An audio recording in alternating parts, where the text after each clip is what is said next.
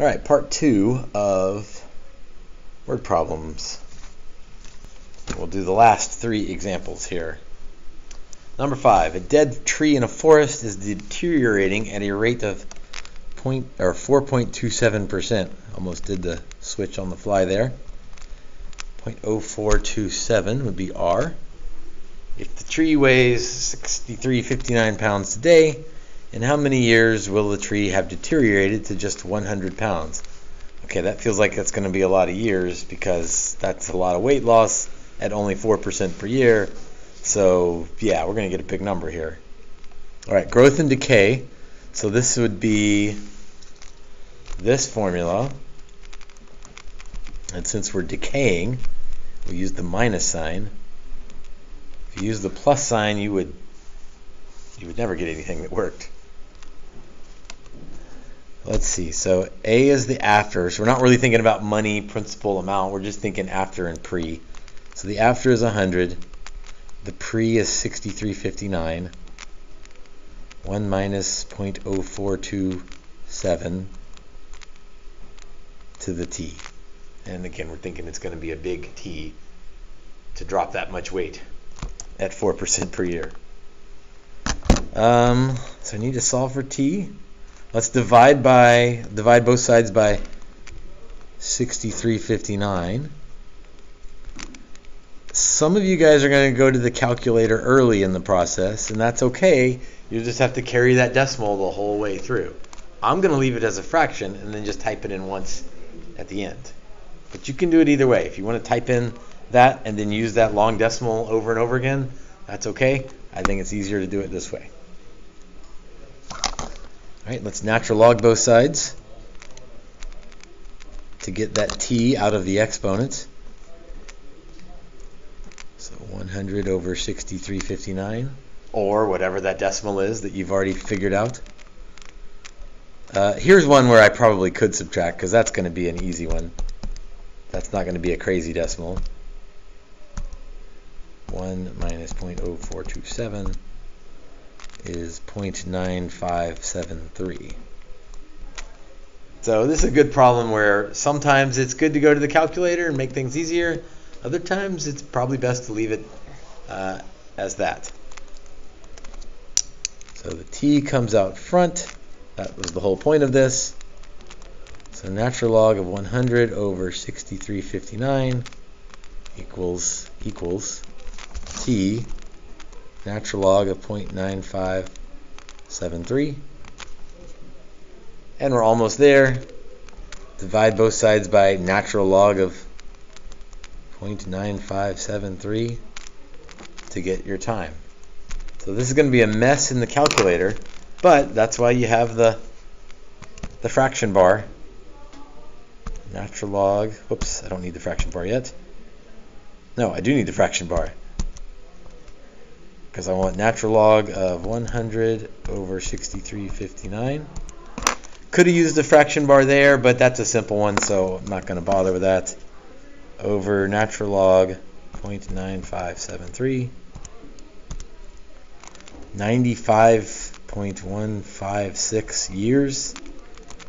Nearly 100 years, but again, we're decaying just a little bit per year, so I think that seems like a reasonable answer. All right, number 6, the half-life of radium. So already I know which formula I'm using, the half-life formula. After equals pre 0.5 to the T over H. Okay. T is time, like the time run of the experiment. H is the half-life number. So the half-life is 1600. That tells me that H is 1600. If I start with, so if I pre 100, how much is left? Find A. After T, 20,000 years. So A, we don't know. We started with, there's a lot of numbers in this one. Started with 100. 0.5. T is 20,000 years over 1,600 years. Basically, 20,000 divided by 1,600 is how many times it will be cut in half. So So we're going to multiply by a half, however many times 20,000 over 1,600 is. That's a little explanation for why the formula works. So 100 times 0.5 to the 20,000 divided by 1,600. I know the calculator knows order of operation, so I didn't have to worry about parentheses there. 0.012, 0.00173, we'll go with that, milligrams.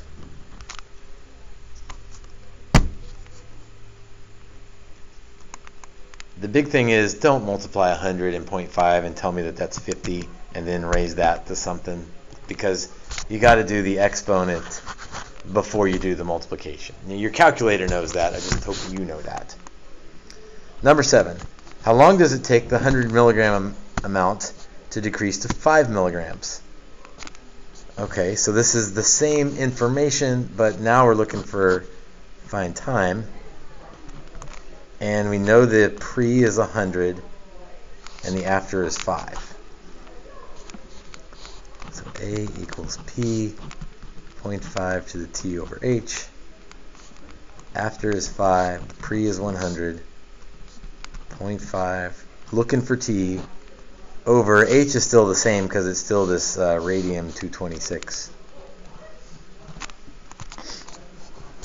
Divide both sides by 100. 5 divided by 100. Again, that's one of those where you could leave it as 5 over 100, or 5 over 100 is a nice decimal, so I'd probably go ahead and do the work on that one.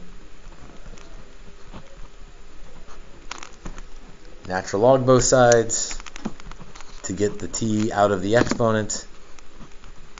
So natural log 0.05 equals T over 1600 times natural log of 0.5. Ooh, I got to be careful with my algebra here.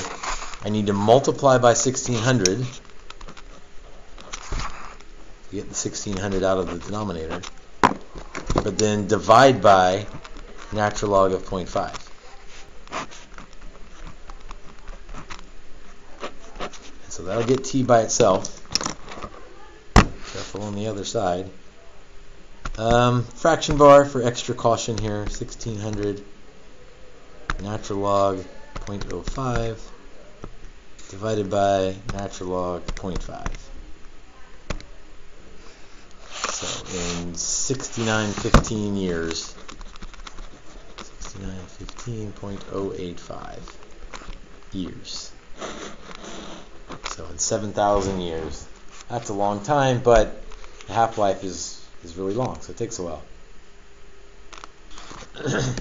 There's a little information about nuclear power plants and the half-life, and that's why people don't want the uranium in their backyard, because the half-life is forever.